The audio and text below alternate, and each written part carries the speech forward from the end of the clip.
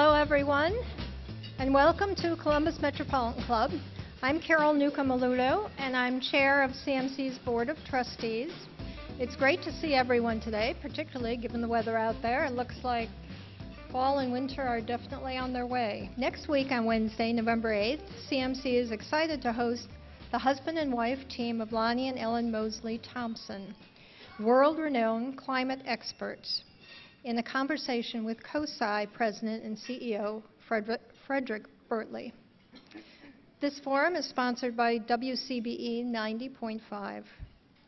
Speaking of sponsorships, you will notice in your forum flyer recognition of the more than 80 companies that support the Columbus Metropolitan Club as sponsors. Starting with as little as a $1,000 sponsorship provides great benefits with customized packages that include corporate memberships. Let us know you're interested, and we'll get started immediately. We would be happy to work with you.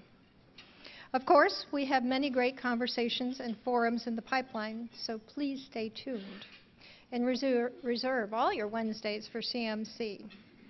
And of course, you can visit columbusmetroclub.org for further details.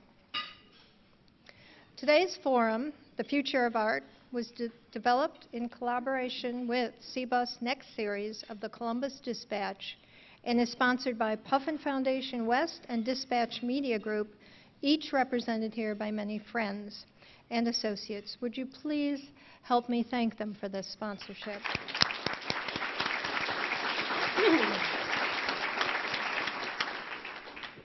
We look to the arts as impetus for change, catalyst for development, and critical contributions to our quality of life.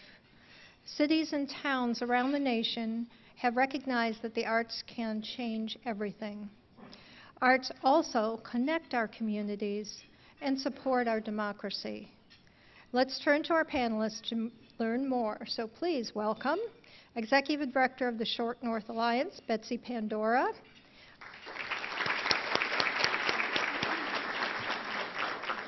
Artist and Associate Professor at the Columbus College of Art and Design, Matthew Mohr, Senior Project Coordinator of the Columbus Art Commission, Baudro, and today our host and founder of Storyforge and former President of the Board of the Ohio Arts League, Haley Boehning. Haley, it's yours. Great. Well, as Carol said, we are here today to talk about the future of art, more specifically public art.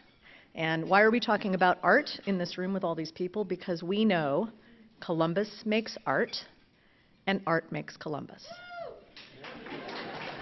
Clearly, we are represented by GCAC in the room today. Just send the check to my office. So we have an amazing panel here. I thought we would start with what's happening right now in our city and hear a little bit about some of the public art projects that are happening. So I'd love to start with Betsy and to talk a little bit about what's happening in the Short North, then maybe hear specifically one of the exciting public art projects that's just gone in place, and then hear a little bit from Lori about the larger cityscape right now when it comes to public art. So Betsy, would you mind kicking us off by talking about what's happening in the Short North? Well, sure. I'd be happy to. I'll first say that they were worried today that everybody would be so excited to talk about art that they had to feed you a turkey dinner with the tryptophan to make sure that we calmed the audience down. So stay with us, stay awake. It was delicious. So there's been a lot going on in the Short North Arts District with respect to public art. And our neighborhood, I think, has had a really beautiful and long-standing history within our city as being a place where the arts are celebrated in a variety of ways. As far as public art is concerned, you know, I think some of the first things that we started to see in the neighborhood 30 plus years ago were really used as kind of catalyzers to help bring people together and fill blank spaces with some of the murals painted on buildings that have become pretty iconic to the neighborhood and have a lot of, I think, connection for people to our community. Maybe 15-ish years ago, there was an effort to do some sculptural works in some pocket parks around the neighborhood. And between those two sets of assets, that's kind of made up the base of the public art pieces that we have in the district. About 5 years ago, we, as an organization, the Short North Alliance, really in deep partnership with the gallery community in the Short North Arts District, began to develop a series of public artworks that were temporary. And the idea behind that, which is our Short North Temporary Mural Series, is to allow artists who may not work in the public art media to have an opportunity to really be celebrated in a large way in public space and to more deeply connect people to those artists in our community. You may experience a work one way in an art gallery, but you experience it very differently when it is big on the side of a building. And with historic preservation being such a strong value of the neighborhood, and preserving sort of the historic facades of buildings, there aren't too many additional spaces where you could see new painted murals. So that has a series has become so popular. We change it annually. The way that we watch people engage with that series is really remarkable because it draws them into a given artwork that's very site specific, but they photograph themselves and they kind of transform the experience of the art too through the way that they share the images of it. And what we've also started to do is really push towards a stronger emphasis on permanent artworks in the district as well. There's a major effort taking place now and over the next 2 years to enhance and beautify the streetscape environment of the Short North. As the neighborhood has grown and a lot more businesses have located there and a lot more things have located there, we have a built environment that isn't necessarily conducive to the growth and development that we're seeing in the district, so there's a real opportunity around making those public pedestrian improvements. And with that, there'll be a lot of new space for permanent artworks where there frankly hasn't been before. So we've started to examine unique opportunities around added permanent artworks in the district through private property partnerships and private property owners, but also within that new physical environment of High Street. And one such project that we recently completed is called the Messenger Wall, which is at 5th and High. And is with a local artist, Eric Rausch, and his wife, Jen Kiko, and is a ceramic art piece that takes brick and almost creates a relief carving with it. We have other private property owners that are now pursuing artworks. The White Castle Corporation is interested in investing in a permanent art piece in the district, and that's a project that's evolving and ongoing. And then we even have the Donato's Corporation that's investing in a Stephanie Ron piece that will be debuting some point next year, too. So there's a lot that's taking place in the Short North, and I think what's cool about it is it's kind of all culminating with what's the brave new world of art and artwork with Matthew's new piece in the district. Thank you. Well, that's very kind. Thanks. Clap for Matthew. Oh, well, I mean, I'm glad she went first. You're good at this. But I mean, you did mention that it's about connecting.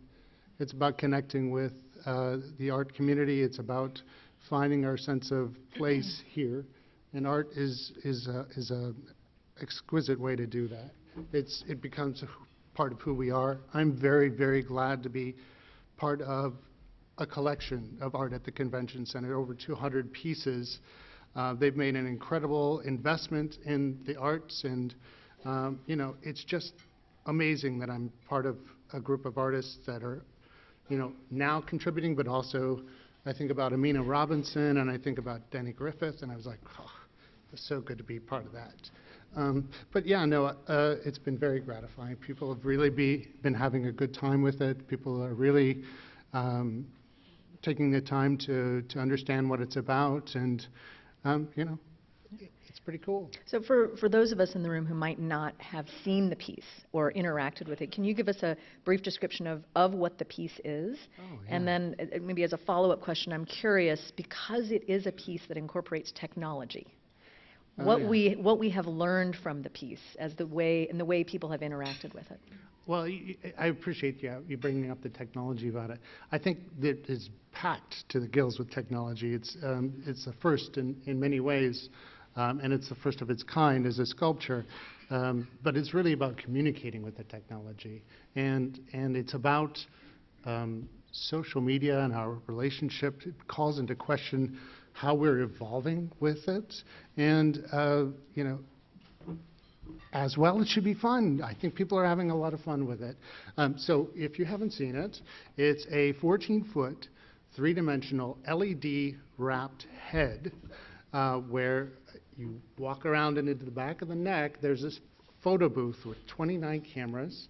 You sit down, you have a simultaneous picture made of your head, and when you step out, about a minute later, your head is displayed on this 14-foot head. So You could make a come on Kardashian down. weep. Yeah, well, yeah.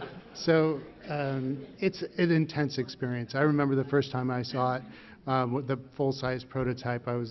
I had a theory about how people would interact with it. I thought, you know, people would have had fun with it, but I was really taken aback. I was like, wow, that is how people see me. That's, you know, it was a little shocking maybe. And then after maybe 10 seconds or so, that's kind of how I move through the world. And I think I sort of came at peace with it.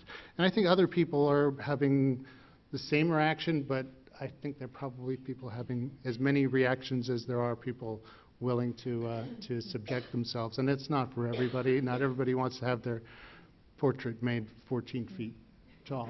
And I'm Yeah. sure there are a lot of traditional visual artists out there who would love to have the kind of numbers and measurement that your piece gives Yeah, you. there's a So few. tell us, how many people have interacted with the piece, and how long has it been on display? It's been a couple months, and we already have over 3,000 portraits on there. So clearly people are willing to have their portrait made. And even the people that aren't having their pictures made, they'll stand and watch it for minutes and just sort of take it in. It's, you know, it's portraiture. It's thousands of years of portraiture where I'm doing the same thing, only it's involving technology. So, Well, you have whet our appetite in this city for public art and what amazing public art can do. So, Lori, I'd really love to hear, not to put you on the spot, but with this incredible example that Matthew's given us of what public art can do, both for residents and for visitors, I'm curious to hear, what are you thinking is next for the city? Where is the city's head, no pun intended, when we talk about public art?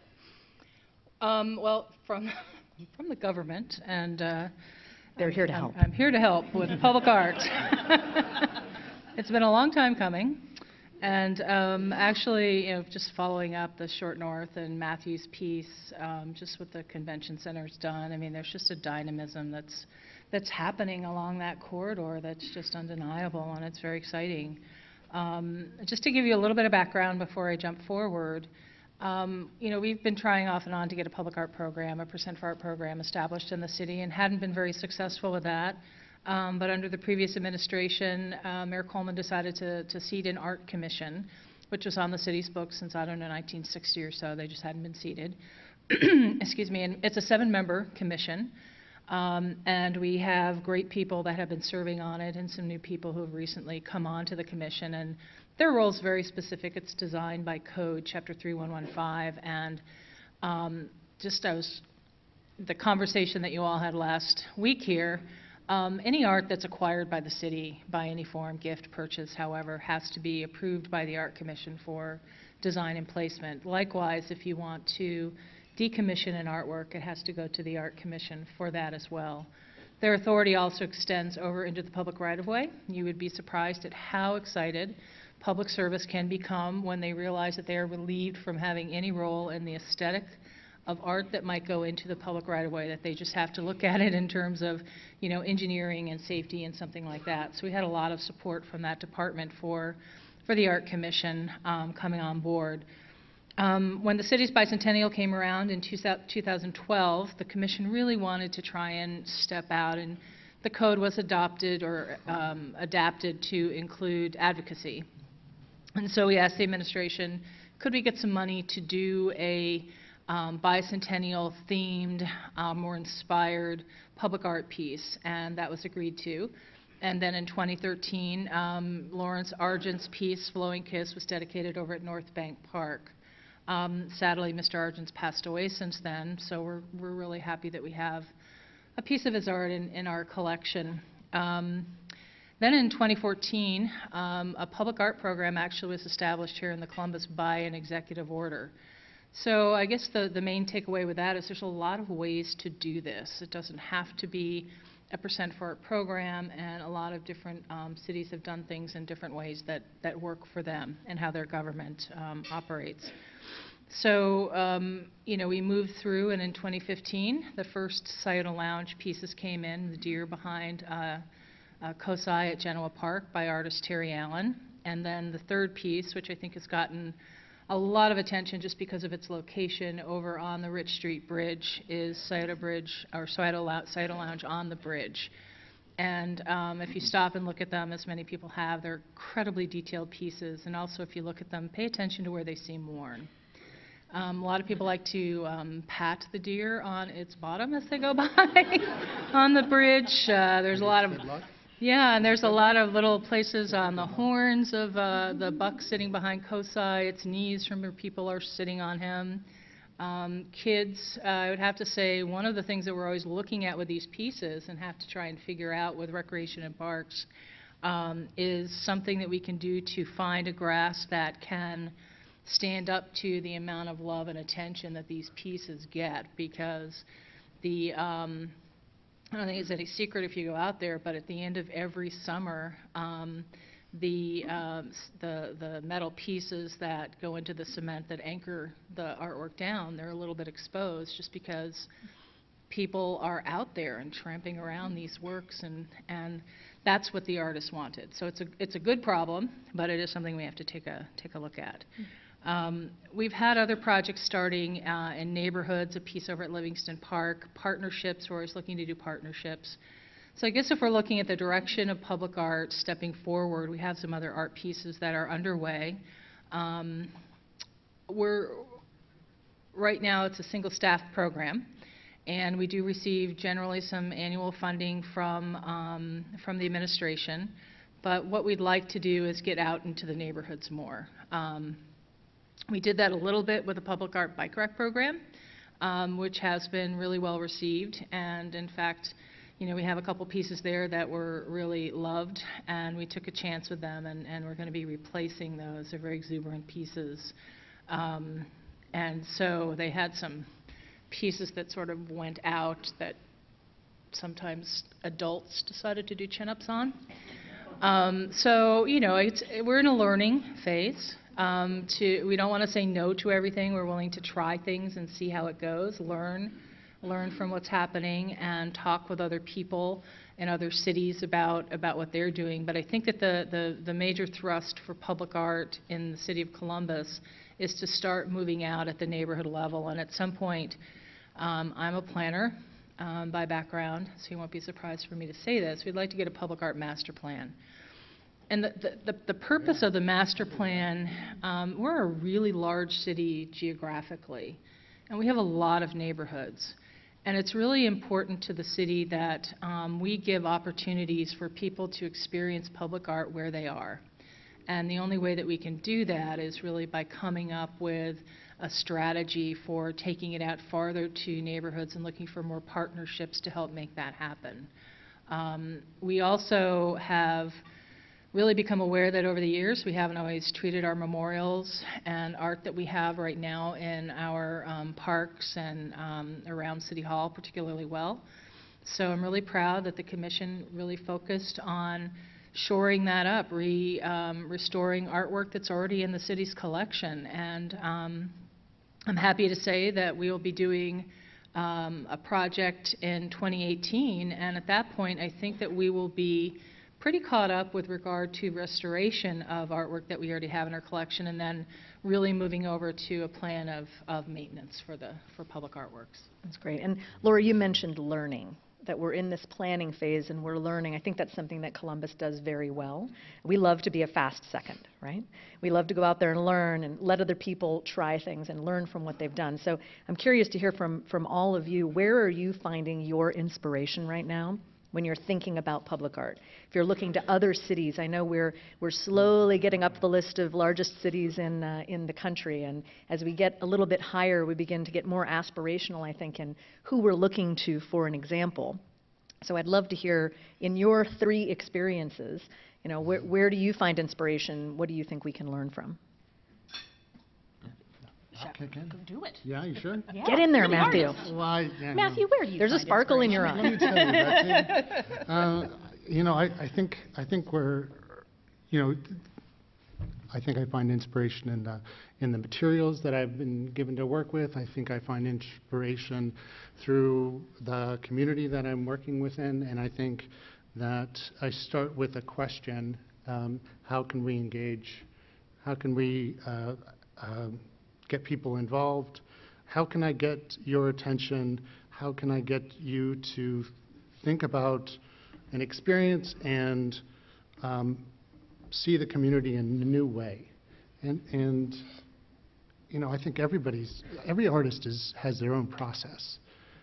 So I can't really predict that, but I can say that through technology, let's look at it this way: we're bombarded with imagery on a minute-to-minute basis, and with interactive art, you have a chance to garner somebody's attention for an extended period of time, and which is a luxury these days. And I would love to see more art be interactive to the degree that it really communicates something. The best public art, to my mind, acts on multiple levels. At a very visceral base level, everybody should have fun with it. Everybody should have some relationship with it. But on another level or another plane, they should have something more to grasp or to meditate on or to draw from. And I have seen some really great stuff happening around Ohio. You know, Malcolm Cochran's work or Todd Slaughter's work. I'm thinking about the Field of Corn. That, you know, it on a very visceral level makes sense. It's corn. But and you had the same reaction to when I saw it the first time too, right? But it really does celebrate the heritage of the land, you know, and the people that lived here before us. It's something to really ponder and think about, and I think that's an excellent example, right? It's something worth thinking about. So that's my take. How's that? How did I do? You did fabulous. Oh, thanks. Thank you. You know, I think as far as work in the Short North is concerned, you know, the point that you made, Matthew, about engagement, I think is just so spot on. And, you know, I think personally, as we've, as an organization, approached public artworks, you know, artists are, in many ways, these instruments that allow us to experience sort of the souls of humanity in all of these different ways. They allow us to more deeply engage with each other. And I think in our community, the way that we're thinking big about art and the future of our community is how that community really does get more and increased opportunities for that creative, inclusive engagement. There's a planning process underway right now with the City of Columbus, and they're leading that, and with an investment that the city will make with the streetscape work that's taking place. And what we are hearing from people is what inspires them, the level of engagement that they want to have, is big and bold. It's more of these beautiful works like Matthew's doing that truly bring people together in a very community-focused way. So I say that because I think it's a very Columbus way to be. It is kind of Columbus's time to take and embrace and own really making big and strategic investments in public art. We've as a community and a city grown so vibrantly that this is, I think, as you've said, Haley, the next great inevitability. So I think big, bold, inspirational ideas is what gives us vision, and whether that's places in this city, artists in this city, or other successes in other communities that have done that and done that well, I think that's what gives us inspiration. That's great. I'm curious if I could prompt something with you, Lori. So you mentioned Columbus and who we are and the things that make us who we are. Matthew, you mentioned that sense of sense of place coming into your artwork. I'm curious, the drumbeat that we hear of public-private partnership, public-private partnership. I'm curious as to if that's making its way into your thinking or the city's thinking, Lori, about the future of public art. I think that that's always part of the city's thinking. I mean, it extends, it's sort of a big tent approach. And we, again, have such a large city that I think it behooves us to look at as many partners as possible, GCAC, the Short North Alliance with the Art on High project that we're doing right now. I guess, working for city government and using city funds, you have to be mindful and you have to be respectful of that. You can't ever divorce that. And so, you always have to kind of balance that with the desire for a robust program and working with artists and not having to say no all the time, but really allowing exploration and innovation in the type of work that they do. And it really is kind of a balance of how you go about your business. I was reading something written by Janet Zweig. She participated in Public Art 2012, the Columbus piece that was on the side of the building down on Broad Street. And that was something that was spearheaded by one of our commissioners, already been mentioned, Malcolm Cochran. And he was really looking to find ways of bringing more contemporary art into Columbus to help people maybe understand and see it a little bit more and maybe be more open to it happening in the city. And I think he was largely successful with that. But one of the things that Janet has said is that, there is a difference between designers and artists. And, designers tend to be problem solvers. They're looking at function, they're looking at deadline, and they're dealing with their clients' budgets. And artists are a bit different from that, not that they're divorced from budget or time constraints, but,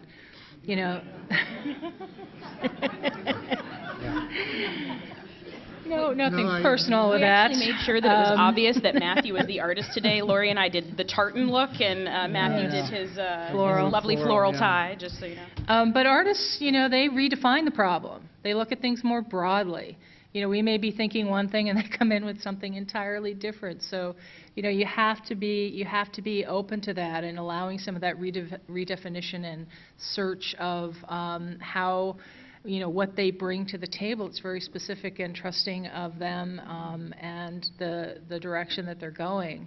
And having said that, City of Columbus, when we do artist calls, we put together information, we talk to communities. We have to, and that's, one of the inspirational things for me is talking to folks in the community, understanding a little bit about them. And I've been at the city for a long time. I know a lot of neighborhoods. It's, maybe at this point very broad and very specific in some areas, and frankly a little superficial in other ones. So you have to really kind of go in with fresh eyes and talk to folks where you're looking at doing a public art project.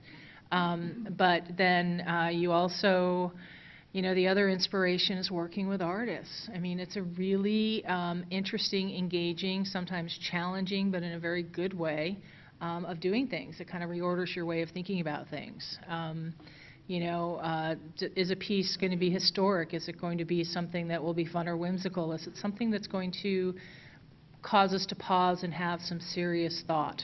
There's just a lot of different ways that things can get done, and for me the inspiration is kind of following that line as it goes and seeing what the artist comes back with, and what that project is, and also how people engage with it when it first comes, and then how people engage with it over a period of time. Field of Corn, a few eyebrows raised when it first came.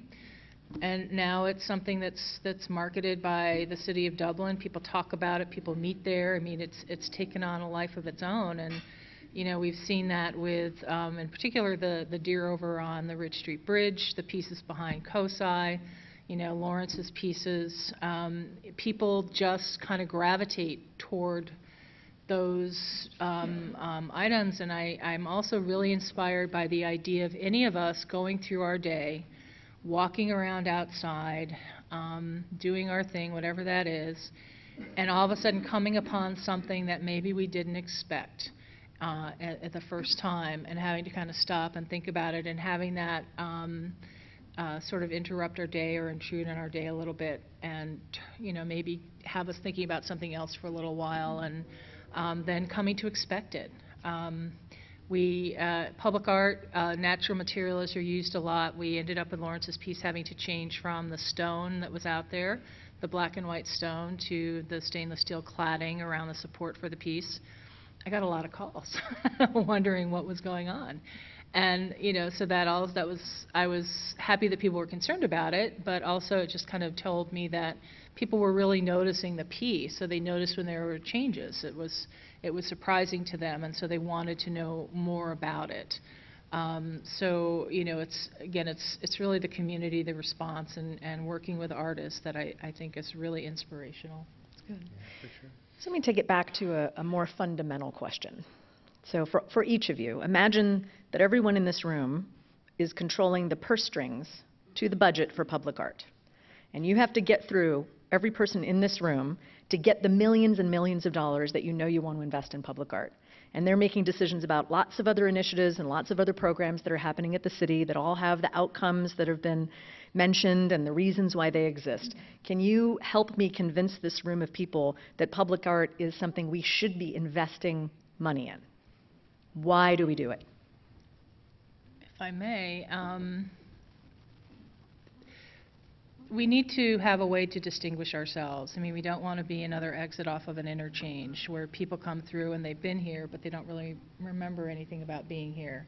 We need things that, when people visit the city, that are uniquely Columbus. And from my perspective, a lot of times I focus mostly on the people who are living in the city and interacting with the city on a daily basis. I truly believe that if you do art pieces and engagement that really speaks to those folks, that they feel positive about, they're going to talk to other people about it, and it's sort of an exponential growth that other folks visiting the city will learn about it, and it will grow that way. But you really have to make sure that the people, the citizens of Columbus, by and large, feel good about what it is that you're doing, because it really is first and foremost for folks who are living here and who are working here and engaging in the city in a daily basis. And anything that you derive beyond that is great and important also from an economic development and visitor perspective.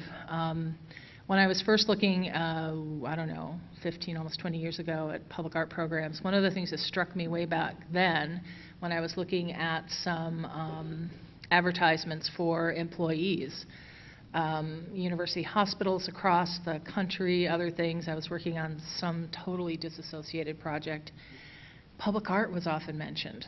That was one of the ways that these employers conveyed to employees that they were trying to attract to their city, that they would be coming to a vibrant, diverse environment, was talking about the arts, talking about culture, talking about public art. So, I think it's very important. I don't think that you can really pit it against other city services. They all have their place, they all have their importance.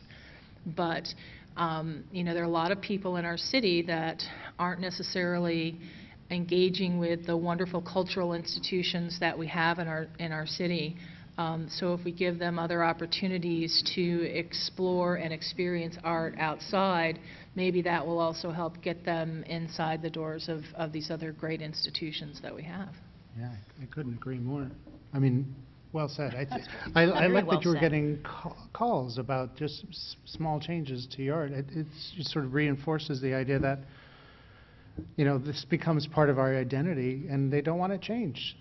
They want to keep it the way it was. And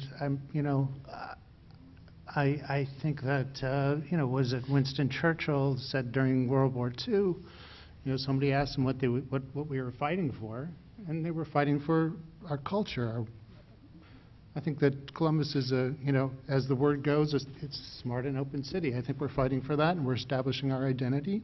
I like the fact that we're building a plan for this, because there's obviously a lot of good stuff already here, but to achieve parity with other cities, we've got a long way to go. Mm-hmm. And I think that we have a real opportunity. I won't say it's a blank canvas, but I think it's a wide open opportunity to really, really create this city and really express who we are. Mayor Ginter was one of the first people.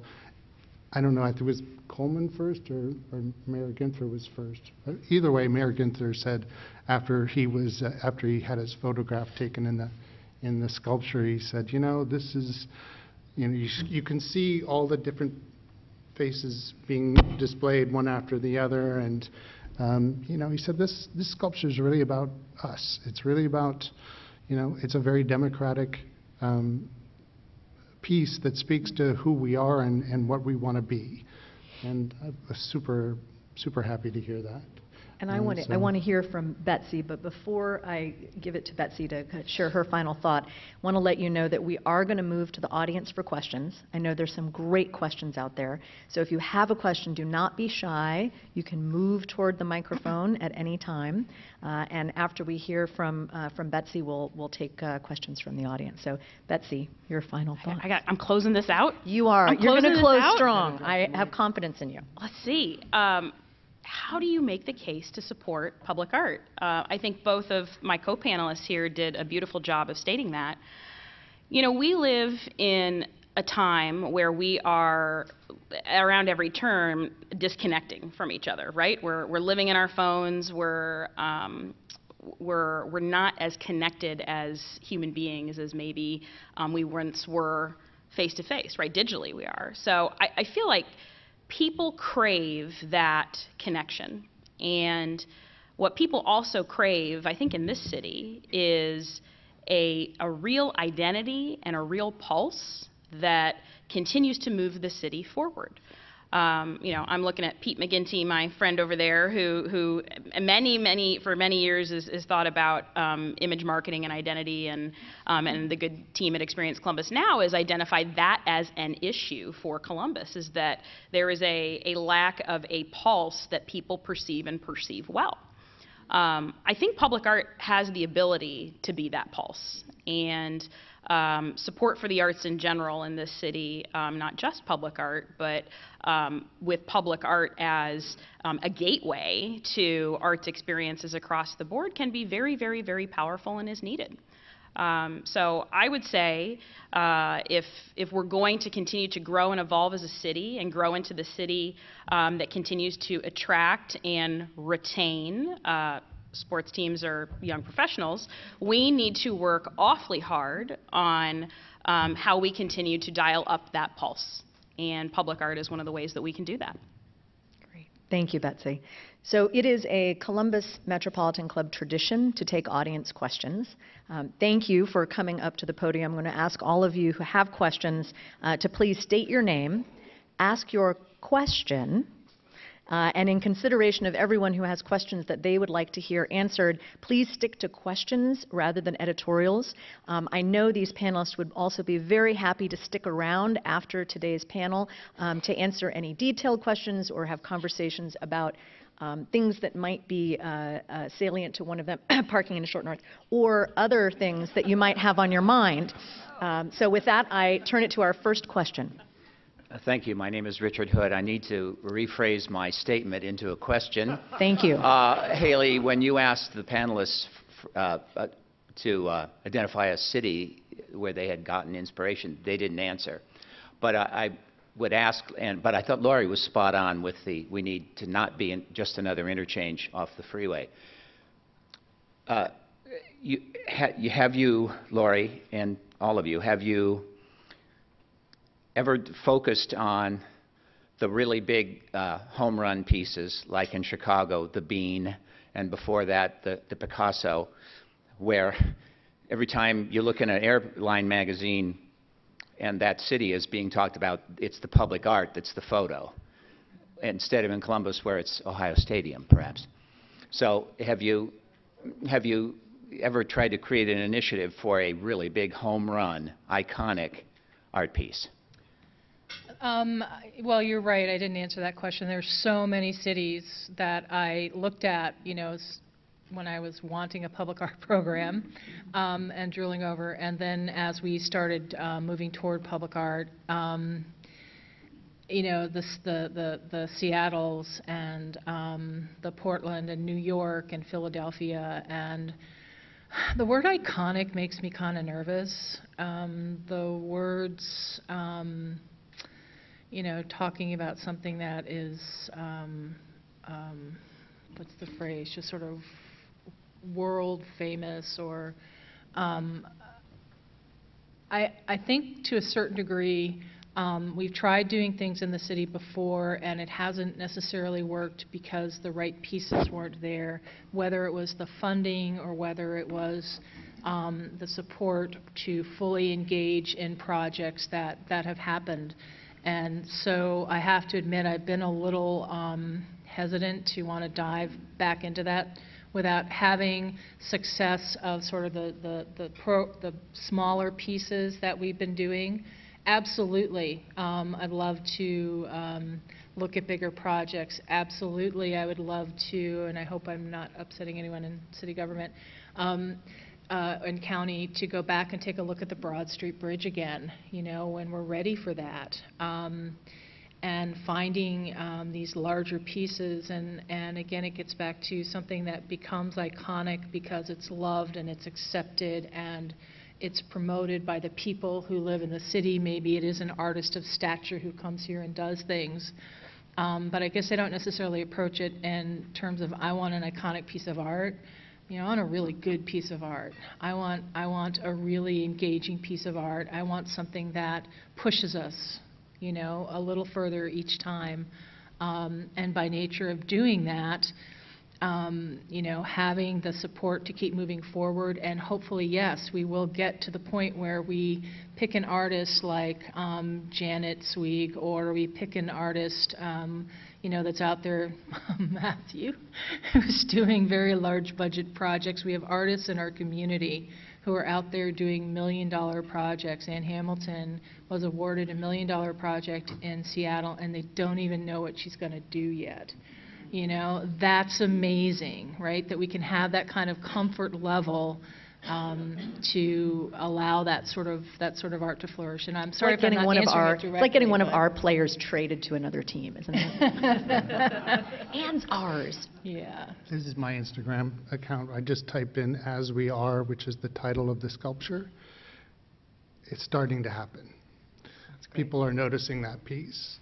It's part of the design that it does become part of who we are, and it says something about who we are. There's a lot more to come. We're clearly on the path. So I think part of why none of us started naming cities is because we need to. The reason other cities have been successful is because they have allowed for a level of authenticity and creative expression among artists to flourish, right? So. You know, I don't know that we're going to be successful just because we've replicated this city's program or replicated anything. I think making strategic investments and allowing artists to do what artists do best so that this community can authentically enjoy and experience and embrace artworks that really help to define its soul is how we'll be successful with that. yeah. Great. Yeah. And we have one hell of a community here too. You know, I'm a professor over at CCAD, and the work that is coming out of that program, you'll see a lot more great things coming out of school. I mean, I love Ohio State too, but maybe I'm a little partial. And you know, there's a lot of professional artists out there, as well as evidenced in the convention center, just producing magnificent work worth seeing. So. That's great. Our next question, please state your name and your question. My name is David Crone. I'm with Arts Co. Consortium of artists. My question is, why does the bulk of support for dance in Columbus go to ballet, which is a European art form with a court aesthetic and French names for all the terms, all the steps, instead of modern dance, which is a uniquely American art form, was invented in America, developed by Isadora Duncan, Hanya Holm, Martha Graham, Jose Limon, Anna Sokolow. We just lost a tremendous modern dance company to Chicago, Christina Isabel, Hijinks. She moved there because she couldn't get support here. So I appreciate your question, and I think maybe to wrap it in the focus of public art, it is an interesting thing we didn't talk about, which was most of the art that we've been talking about is visual art, digital art, traditional art. What about some of those areas like dance that are an art form and an important art form in the city that we may not have seen necessarily represented in our public art plans, or maybe we have, and we should talk about that? I think, I don't think I'm well qualified to answer a question about dance so specifically, but I think one of the big things about public art and looking to the future is this notion of stop trying to define it. Public art can be so many different things. It can be performance art, it can be spoken word, it can be, you know, traditional sculptures, it can be sound, it can be light. So as we're looking at public art, stop trying to make it fit into a kind of traditional box of what we're aware of. Having said that, I think one of the places where the city can also really grow, and unfortunately it's hard to do at the city, is temporary public art. It would be really nice to see more temporary public art happening in the city. It's something that people can kind of, you know, look at and think about and not have to think about it as a long commitment, or maybe, you know, people will rally and say, you know, we really like this, we want it to stay. You know, who knows, but the money that the city generally uses for public art are capital dollars. Those are projects that have to have a long time horizon, just like a streetscape project, the same sort of funds. So, you know, when we're talking about partnerships, one of the great partnerships I think that can happen, and we've had conversations off and on with organizations like GCAC about this, is how can we get more support for temporary public artwork in the city, which isn't necessarily something the city can fund, but that doesn't mean it's something that can't happen and might also involve something like dance in the city and other more expressive art forms done in the public. And I really appreciate your asking that question. Like Lori, I don't feel qualified to speak to the ins and outs of local funding for dance, but I do very much just share the thought that we've kind of had a conversation where we didn't all just say sculpture for a while, but we sort of all were saying sculpture for a while. No offense, Matthew. And there is so many different and diverse ways in which you can experience art in the built environment, in the public realm, what have you. Thinking about your question and how we do a better job of celebrating the performing arts and more diverse art forms, we as an organization are undertaking a series of projects for next year that we've received some support from the Greater Columbus Arts Council, the Ohio Arts Council, and a handful of others to do across 2 years to make the built environment enjoyable during streetscape improvements. So part of that will be a non-traditional approach to temporary artworks interwoven into construction barricades. You will love them. And in fact, we're doing that in partnership with the Columbus College of Art and Design. And I totally agree with what Matthew said. What these students are coming up with is remarkable. We're also doing a series that will be performances, and we're commissioning performers to be, and not just musicians, but dancers, spoken word artists, theatrical performers to showcase that segment of our arts community in the environment as we're experiencing that streetscape work next year as well. So it's a great question, and keep asking it. Well, I know that our panelists will be here. Unfortunately, television waits for no woman or man. And so my script tells me that I should turn the podium. Oh, no, I've been given 5 more minutes. The television gods have smiled on us today. So I'd ask our next question then to please state your name and your question for the panel. Thank you. Thank you all. My name is Marijn Vanderheiden. I'm with OSU Urban Art Space. This question may be mostly for Lori, a little bit for Betsy. I'm so excited about the Public Art Master Plan, and specifically I wanted you to talk a little bit about what the goal is for this. Are you going to take stock of what's already there? What are your considerations going into this, specifically from the perspective of this authentic cultural heritage? And my angle here is the last 2 years I've been involved with projects mining the Hale Black Cultural Center art collection. Right now, that's culminated in an exhibition in part at Urban Art Space. We have a number of amazing Columbus artists, both current and recently deceased, in the show. Andrew Scott, who turns out has a gavel just down the street from Urban Art Space. Shirley Bowen, who was instrumental in Kwanzaa Park. Smokey Brown, who a friend of mine just called me and said, gosh, there's this mural in the Short North just by the cigar place, and I visited the other day, and it's there, and it's like graffiti kind of, but it's Smokey Brown. So the question really is, are you going to take stock of those sorts of projects as well? And is there a kind of a preservation or a plan to preserve, in many ways, pieces like Smokey's, for example, as part of this kind of authentic Columbus heritage? Thank you. Yeah. Hi, Mohr. Mohr has been a great partner at the Urban Art Space for the public art program, asking very tough, specific questions today.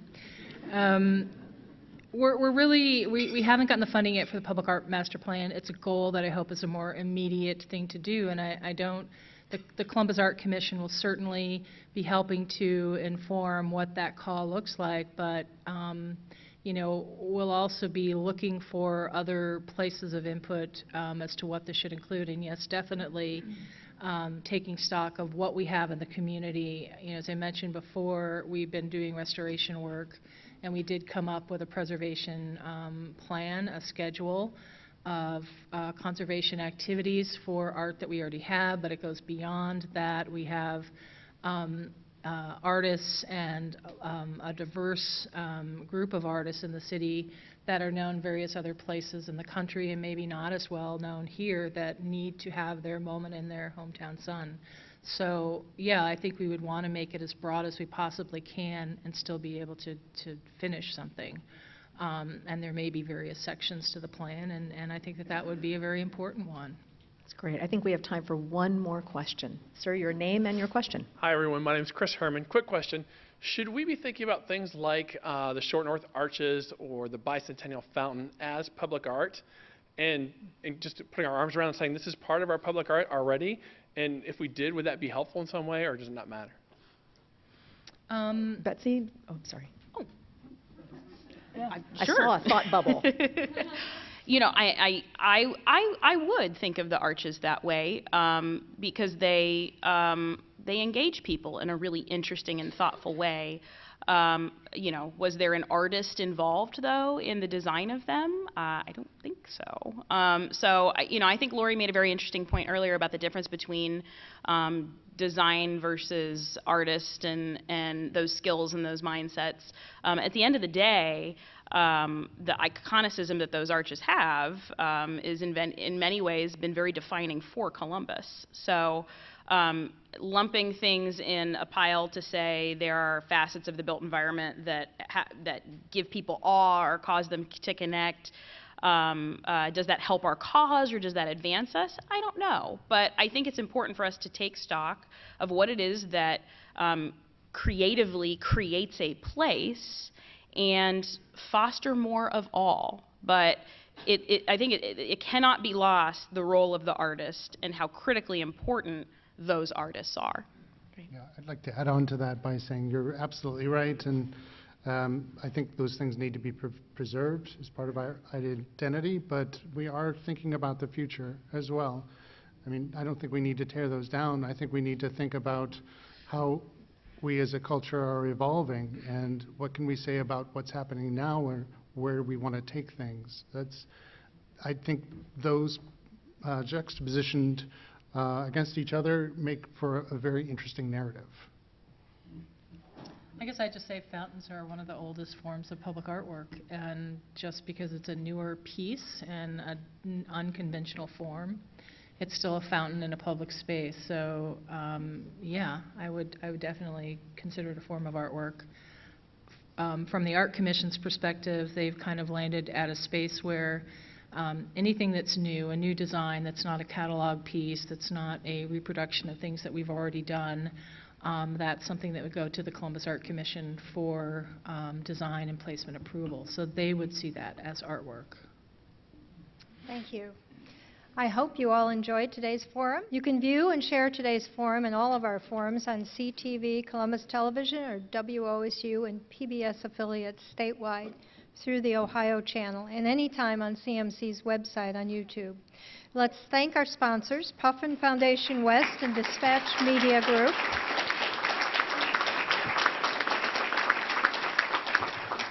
And of course, our speakers, Betsy, Matthew, Lori, and Haley. Thank you.